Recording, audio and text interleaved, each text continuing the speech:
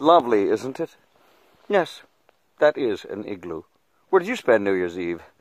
The Holiday Inn, perhaps? Some people spend it at the Marriott. The Comfort Inn, perhaps. Well, they're not Bushman Bob, are we? Sometimes you need to spend New Year's Eve, if you're in the bloody wilderness, perhaps in an igloo.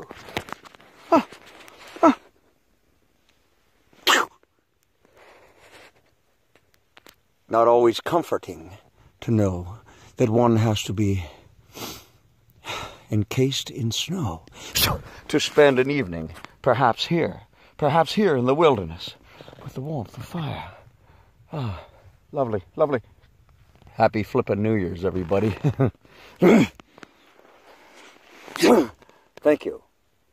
Thank you very much.